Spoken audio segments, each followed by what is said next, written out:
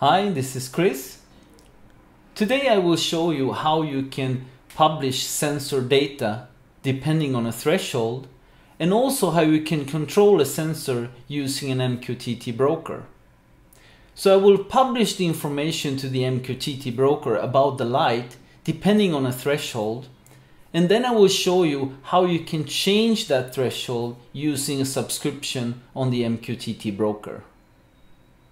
In my previous video, I was publishing light and temperature data to an MQTT broker at a fixed time interval every 5 seconds.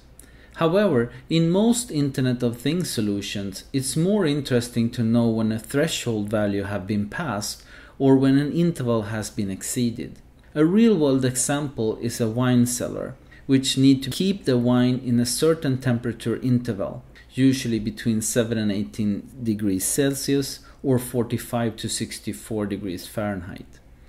And the important thing is not to know the exact temperature, but if the temperature has gone outside of that interval. In this lab, I will show you how to implement the logic of a threshold value, and also how that value can be changed using an MQTT broker.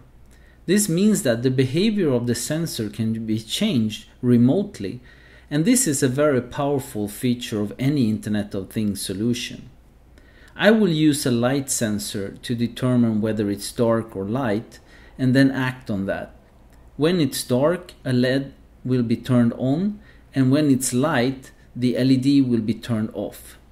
As you can see in my video Internet of Things like lamp, the LED could be replaced with a normal lamp.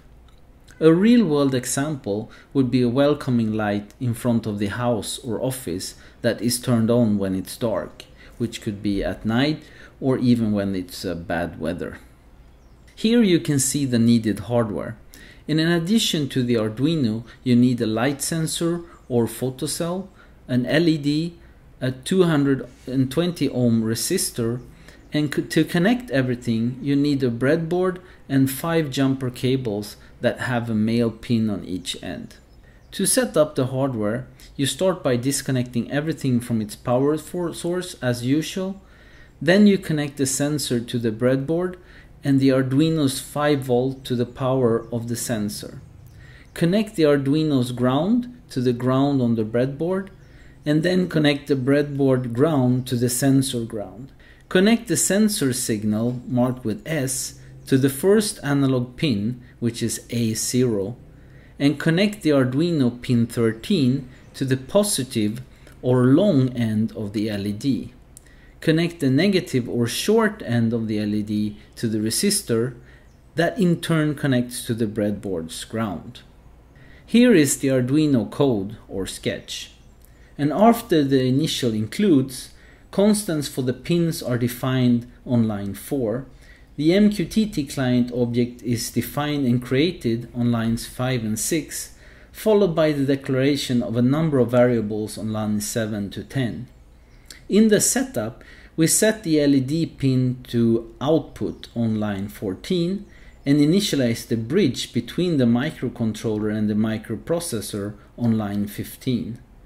Then we connect to the MQTT broker and set up a subscription on line 16.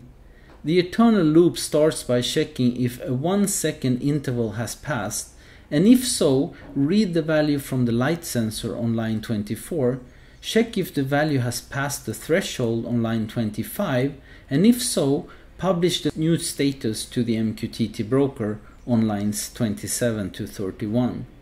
In the callback function, which is called each time a new value is published on the topic that was subscribed to, the message or payload is read on line 39 to 41 and parsed on line 42, and then the new threshold is updated on line 43. I'm assuming here that you have an MQTT broker running, and if not, please see my previous video called Internet of Things, Why You Need MQTT, to see how a server can be set up and how to start the MQTT broker. And to see the published data, connect to the server with the SSH command shown here, and you need to replace the key file that you're using and the IP address of your server. And then you run the mosquito sub command to start a subscription to the topic light sensor value, where you can see the published sensor data. To change the threshold, you can open a new terminal window, connect to the server with the same SSH command as above, and run the command mosquito pub. And this will publish a message on the MQTT broker that will be picked up by the Arduino, which will use the value as the new threshold. So that's how you can publish sensor data depending on a threshold, and also how you can control the sensor by changing the threshold using an MQTT broker. And with that, I wish you the best of luck with your Internet of Things projects. Thank you,